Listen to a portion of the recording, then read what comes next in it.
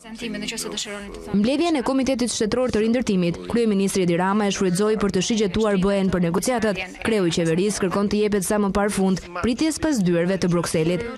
Jemi veshur, krekosur, kemi qenë në tryezë duke treguar më të mirën tonë, por ju nuk erdhët. Na keni lënë të presim. Nëse nuk ndodh kështu kësaj here, mendoj që dasma do të thirret nga ju e jo nga ne. Ne jemi të përgatitur të vim. Thjesht duhet të veshim ato rroba që kemi përgatitur, që kush e di sa kohë kanë që presin në dollap të vishen, në mënyrë që të përdoren më në fund. Çështja u bë më serioze kur vjen puna te parat. Qeveria shqiptare kërkon që shuma prej 1.15 miliardë eurosh nga konferenca e donatorëve të mos vonohet për shkak të procedurave. Sfida aktualisht është që të gjitha këto kontributet të bëhen bashk, sepse nëse do llogarisim kontributet për shkollat janë më shumë se ç'ne kemi nevojë. Na duhet të sigurohemi që kemi ato që duhet, që pjesa tjetër të shkojë diku tjetër. Ndaj kam ngritur Akademinë e Transparencës për të shtuar sy procesit të tenderimit. Do të kemi 4 palë sy që do të monitorojnë.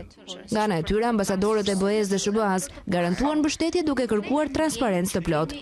Ju po na sfidoni si Bashkimi Evropian dhe ne na pëlqen kjo gjë. Na pëlqen oferta e ministrit Ametaj për pjesëmarrje në strukturën e Rindërtimit dhe do të kemi strukturë ekspertësh në Komitetin Shtetëror të Ndërtimit. I mirëpritëm planet tuaja për rindërtimin. Rezultatet e konferencës përbëjnë një investim simbolik dhe real për Shqipërinë. Do të jemi krah jush edhe për ndihmë teknike që donacionet të shpenzohen në mënyrën e duhur. Qeveria ka vendosur që të dalë me një raport të përmuajshëm dhe të bëhet një analizë e shpenzimeve në momentin kur ato nisin e deri tek produkti final.